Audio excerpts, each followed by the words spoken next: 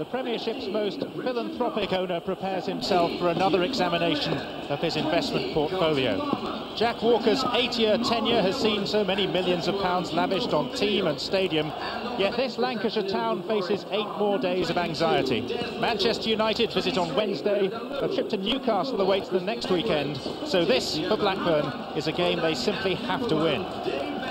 No club has been hit harder by injuries. Today's team lacks 8 first-choice players. The leading scorer, Ashley Ward, has succumbed to a back problem, and Jason McAteer hurt his knee in training during the week. So although Rovers have width through Gillespie and Duff, they don't have a great deal of height up front. Matt Jansen returns after a knee operation to partner Kevin Gallacher. Forest, relegated a fortnight ago, stick with the players who earned a rare victory over Sheffield Wednesday last week. 37-year-old Richard Goff has been their outstanding player lately. Hugo Porfirio had a trial here 5 years ago, but left saying he disliked Blackburn's style of play. And between the posts, Mark Crossley, scorer of an own goal on this ground in the past, and who conceded 7 here 3 years ago. It's not his favourite venue.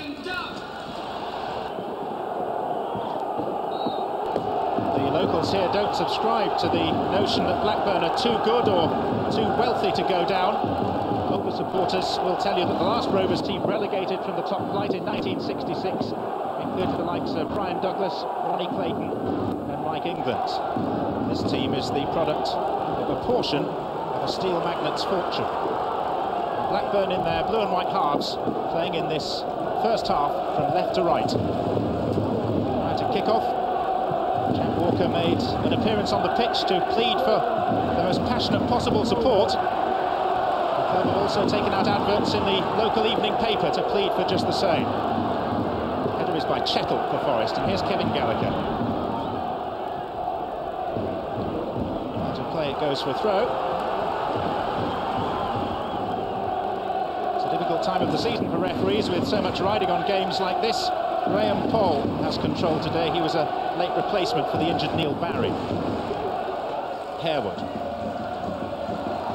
Useful pass to Rogers, and Freedman's completely unmarked in the centre. And it was Darren Peacock that cleared it up and beyond his own crossbar. Freedman was just waiting for the square ball. But as he waited, Peacock crucially intervened.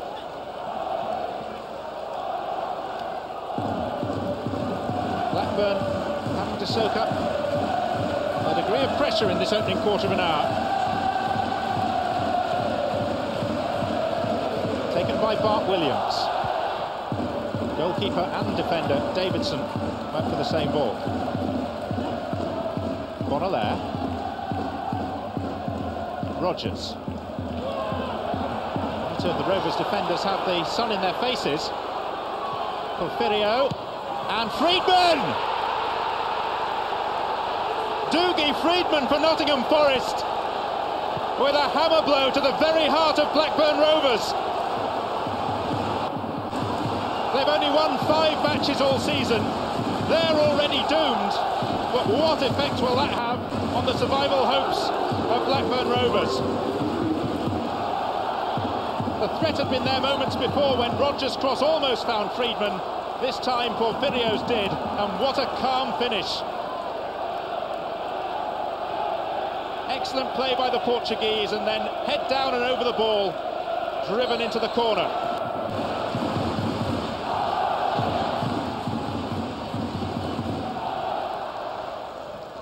Jansen. Good movement, particularly from this man, Duff. Crossley's fingertips.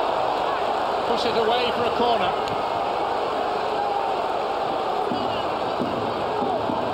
Where so often in the past he's suffered. It's a good job he's 6 foot plus in height.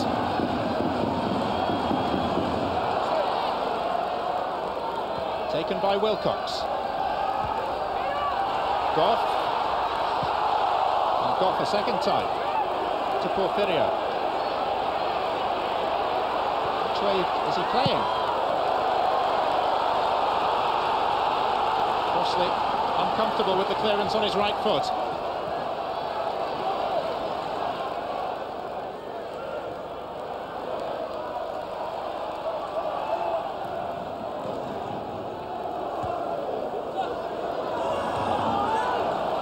Interception by Carlton Palmer. Bart-Williams. Freedman.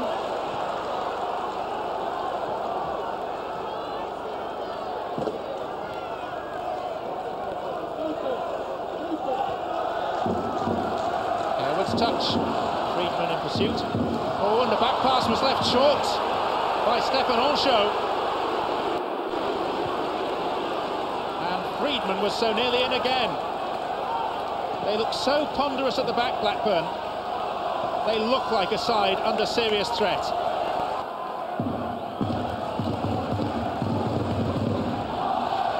Harewood and Chettle waiting for Bart-Williams' kick. And it was Richard Gough who got his head to the ball. The goalkeeper came a long way out beyond the edge of his own 6-yard box and didn't succeed in making any form of contact whatsoever.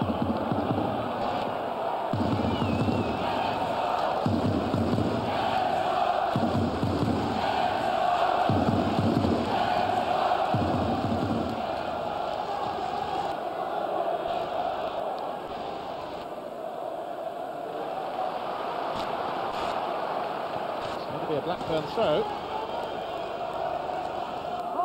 Here's Gary Croft. Jansen's waiting in the penalty area, so's Duff and Wilcox now as well. Gillespie. Such an elusive runner when he puts his mind to it. Gallacher! That is brilliant. And it's just what Blackburn ordered.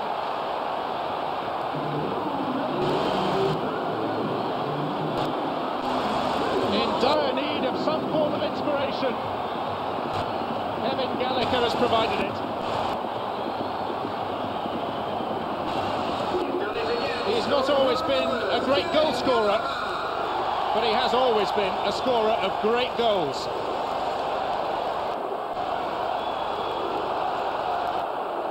Lovely touch and appreciation.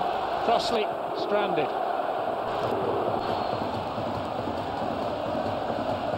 More to bang on about now, and the plea for vibrancy and noise around Ewood Park is being answered by the locals. Jansen. Duff. Robbed by Palmer. Freedman wants it played forward, but he's being held by Peacock. Porfirio. Louis Jean arriving on his outside. Here's Freedman. That's well struck, and that's a fine save by a goalkeeper who's been in very good form for most of this season, John Phelan. It was heading for the top corner. Phelan received one of the club's Player of the Year trophies prior to this game. Now has to defend this corner, and he lost his bearings. Wilcox hemmed in by Gough.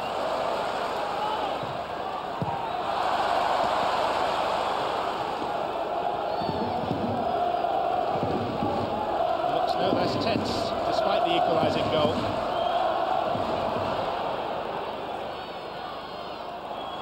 Harewood tangling with Croft. Rogers. Freedman. Every Forest chance is falling to the same player. Most of them have been repelled by John Phelan. It's an achievement just to get it on target and with such power. Rogers. Gough. Worrying for Blackburn that Gough should be afforded such an opportunity. Maybe this will be the day when he finally scores a goal in English football after a 12-year gap.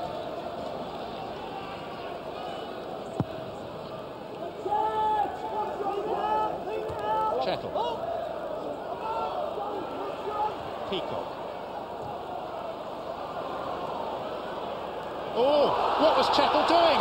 He's let in Gallacher, and he's brought down Gallacher right on the edge. The referee, I think, has pointed to the spot, but Chettle could go here. It's a red card for the Forest captain. And in that moment, Blackburn's survival hopes have received an enormous boost. Quite what Chettle was thinking of, only he knows. And the next question is, where was the tackle? Well, it started outside and continued inside, but what matters as Checkle departs early is that the referee has deemed it to be a penalty.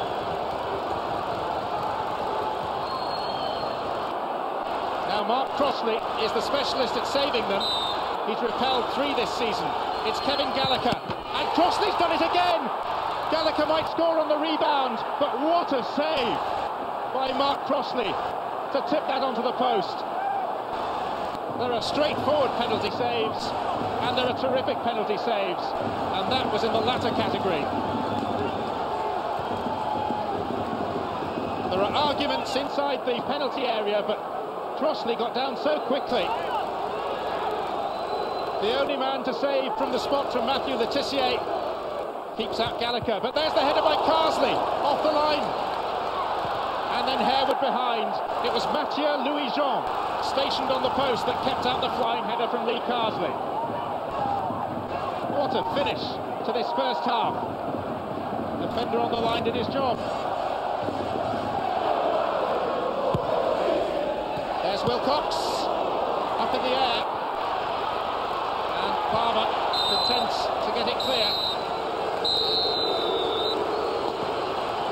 And the half-time whistle really gives a chance for everybody to draw breath. A goal to each side.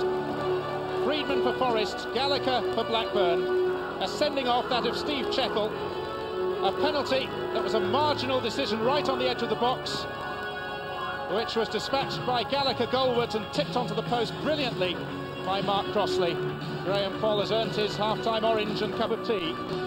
And at the midway points of this vital fixture at Ewood Park, it's Blackburn 1, Nottingham Forest 1.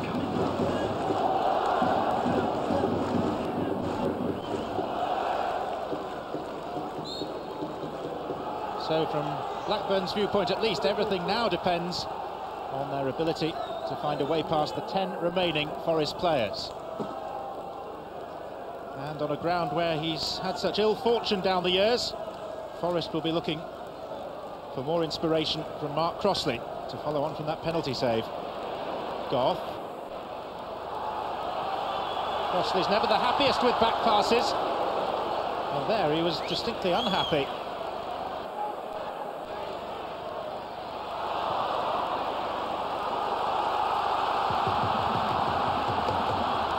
Wilcox to Duff.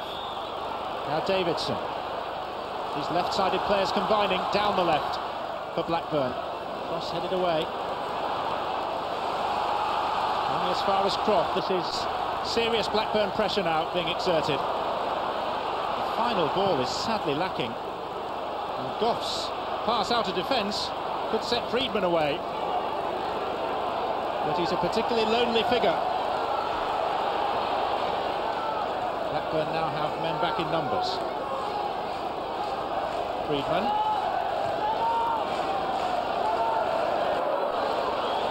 Porfirio. Bart-Williams. Oh! Bart-Williams has scored!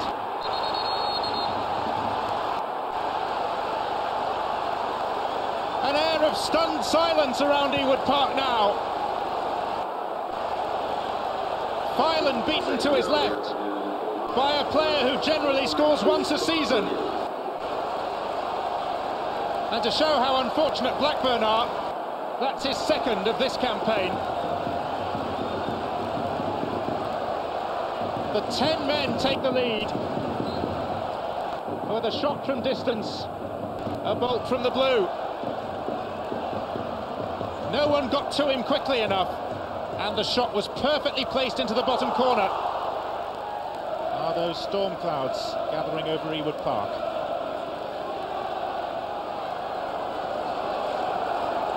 Ryan Kidd contemplating changes. The one thing he has to change is the scoreline.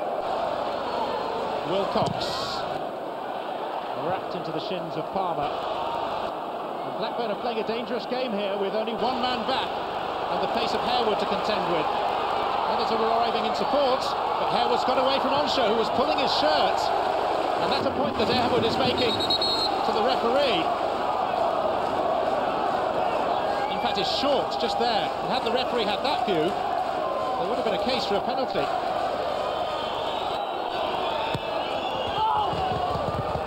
Header out by Davidson to Rogers, who prefers it on his left. That hit Peacock. It's another corner.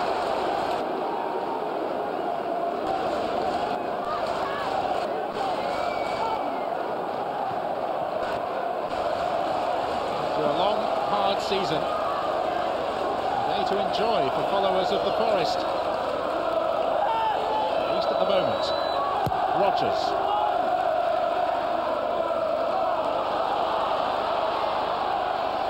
Davis. Gallacher has had to put himself into reverse on the far side to get himself back onside, but all to no avail. After 28 years, Ron Atkinson's penultimate league match in professional football. What a game it's turning out to be. Bart-Williams with a winning goal by Peacock. Wilcox, Louis-Jean stretched and didn't get there. And here's the man over for Blackburn, Davis. Gallacher's available in the middle. There's Kevin Gallacher. Well, the referee has given a corner, which indicates that Crossley managed to get a hand to the ball.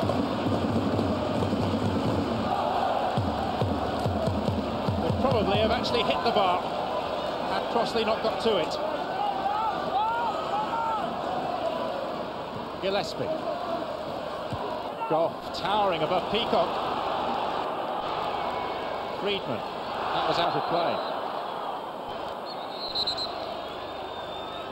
Anxiety clear amongst Blackburn players to get the ball back as quickly as possible. Forest just trying to concentrate. Here's Davidson. Oh, we might find a way through. Here's Peacock. Crossley saved it again.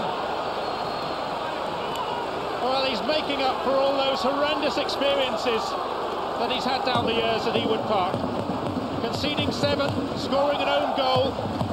We've had the penalty save and sundry other terrific stops like that one. Carsley.